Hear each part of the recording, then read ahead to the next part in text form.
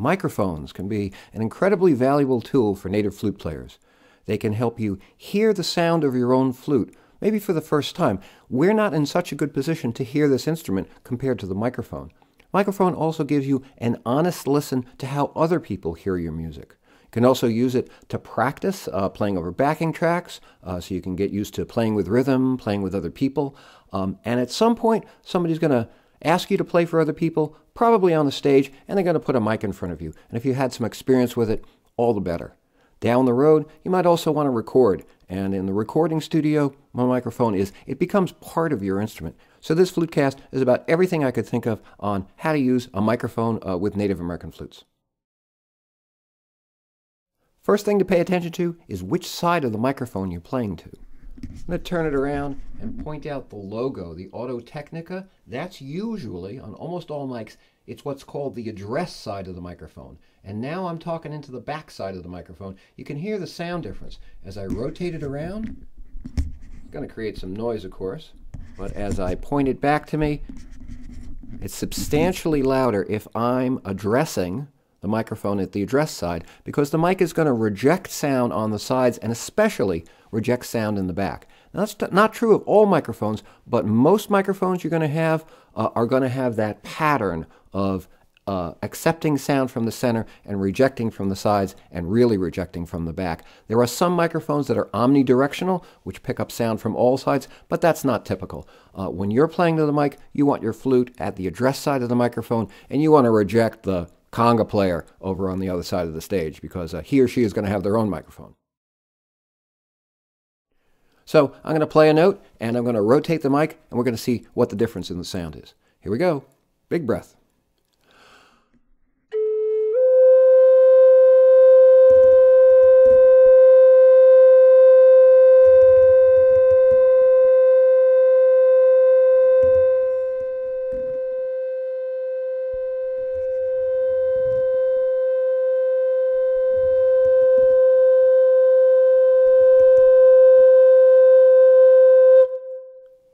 So what that's going to mean is that in addition to being on the address side of the microphone, you also want to stay on center. There's a fairly narrow, maybe a 90-degree arc, 45 degrees each side, where the mic is really going to pick up your sound. So you want to stay in center. If you move off center, it's going to affect your sound.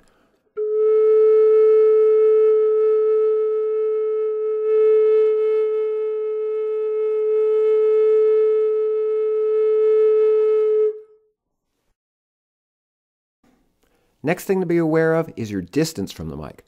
Got it about 6 inches for starters here. Let's see what happens.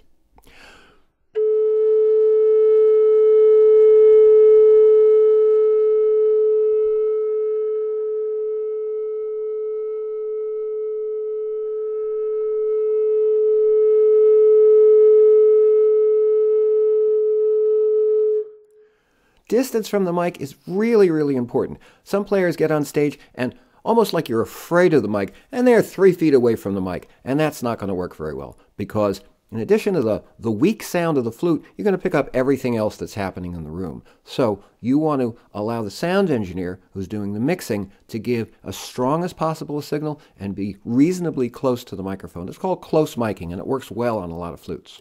So distance from the mic is really important.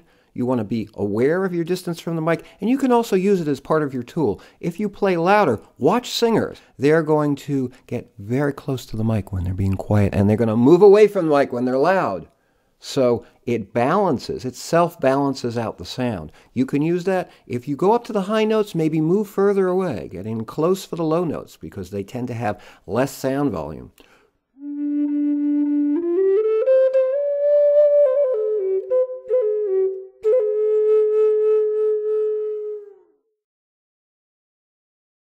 So now we've got a 2-mic setup, one pointed directly at the sound hole and one just off the end of the flute. Let's hear the difference in volume and also listen for a difference in quality of the sound.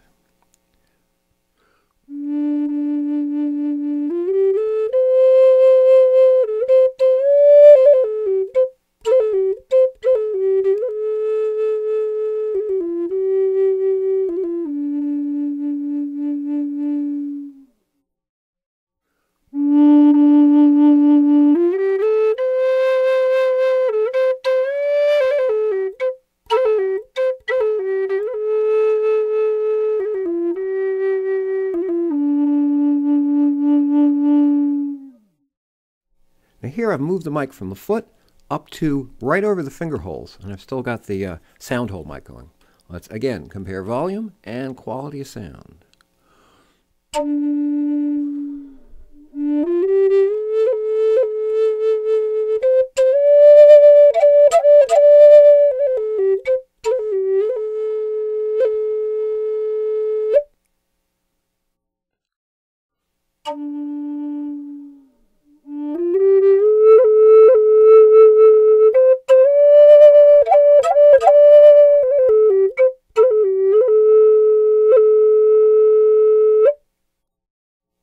So we've looked at just 3 of the many different microphone positions you can use.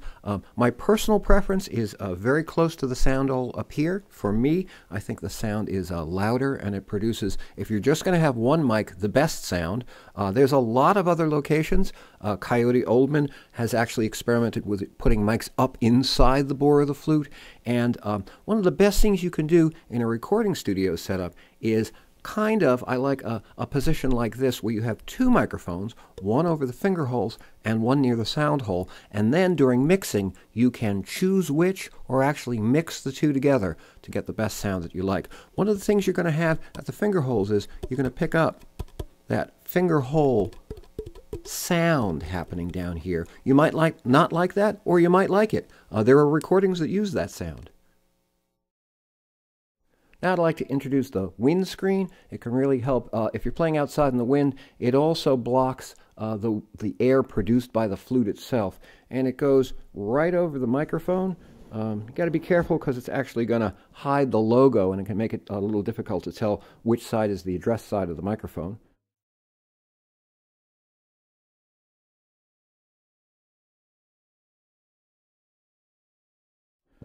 But we're going to compare wind sounds with and without.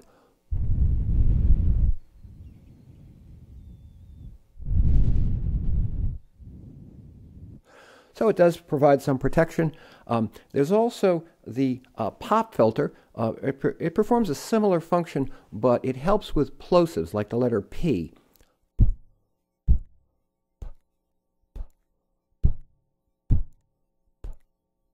And singers use it a lot. You'll see them playing right behind it. So that's another handy tool for microphone work. So now we've got a world record attempt for the maximum number of microphones recording a single phrase on a Native American flute. You're going to hear this phrase on each of these 7 microphones. The first 3 are called condenser mics. They are more sensitive. They react very quickly to the sound. They're often recommended for studio use. And the last 4 are dynamic mics. Dynamic mics are often recommended for live performances. They're not as sensitive. They don't produce as much output. They have to be amplified a little bit more, and they actually respond a little bit slower. But they're great for live settings because they don't tend to feed back, whereas condenser mics tend to have feedback in live settings. Condenser mics also need power to be applied to them, something called phantom power, and you need to be aware of that if you're using a condenser mic. So they're often used in studio situations. Here we go. Oh, let me tell you what the mics are. Okay.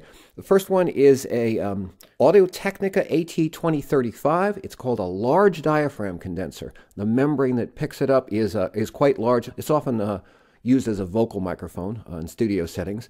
Then we have an AKG C1000S, which is a medium diaphragm condenser, and a small diaphragm condenser mic, an Octava MK12. The fourth mic is a classic dynamic mic for instruments. It's an SM57.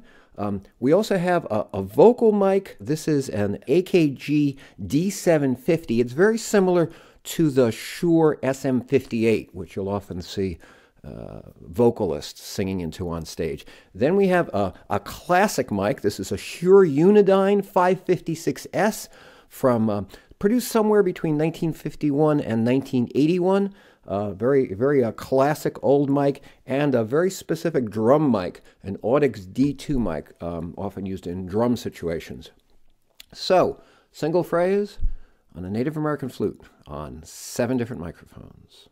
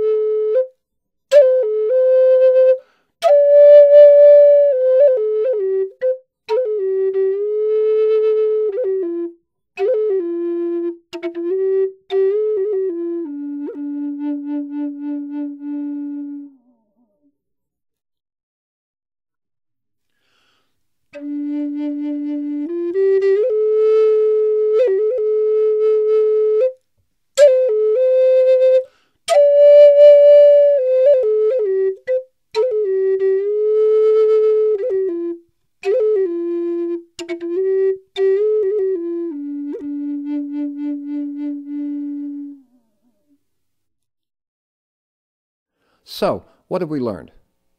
This is a wonderful deep listening exercise. Can you hear the difference between the 7 mics? If you're listening on a streaming service like YouTube or video, that difference might not even be audible. The cost of these mics range from about $300 down to the AKG D750 that was actually a freebie I got as a giveaway from Sweetwater. It's a pretty large range, and the difference is subtle. What is less subtle for me are the topics earlier in the video: staying on the center of the address side of the mic, the distance from the mic, and what part of the flute the mic is picking up. So maybe the lesson is that the sound we get has less to do with the cost of the mic and more about how we as musicians actually make use of the mic. This means that if you need to purchase a mic and you don't yet have a lot of experience, you don't need to break the bank to get started. For performing live sound reinforcement, a basic dynamic mic like the Shure SM57 or SM58 will work great. You can get these for under $100 new, and there's a lot of these mics on the used market if you're on a budget. For recording, a condenser mic will get you better results than a dynamic mic, but remember, large diaphragm condensers are somewhat more pricey, more delicate than dynamic mics, and you'll need to feed them phantom power. Now, one of the things you might have been thinking during the 7 mics demo was that the flute sound that you heard didn't really sound like good flute recordings that you've heard. And the reason is, those recordings were dry. No post-processing, no equalization, no digital effects like reverb or echo. We are so used to hearing that post-processing done on flute music that when we hear it dry without post-processing, it doesn't sound right. So let's go back one more time and hear the recording that was done on the freebie mic, the AKG D750, and I'll play that again with equalization and digital effects, reverb.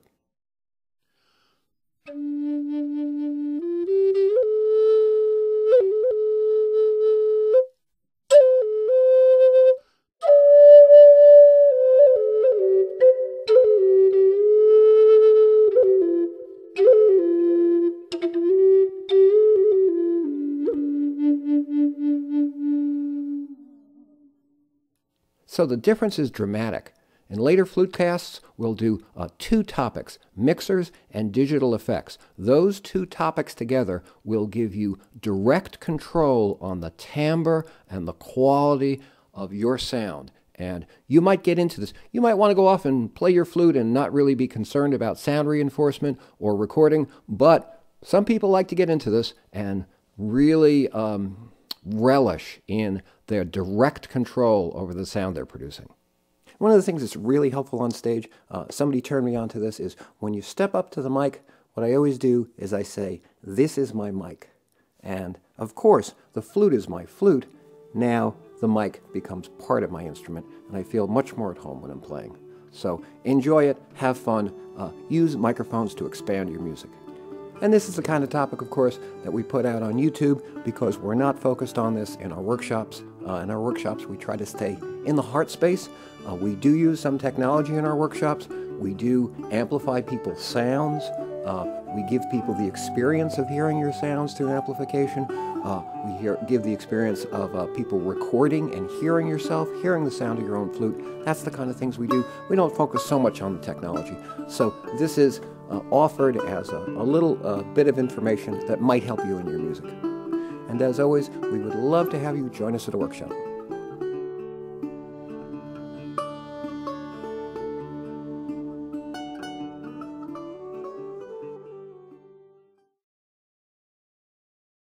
And now I've lost my windscreen. Oh, it's on the mic. Okay, we are together.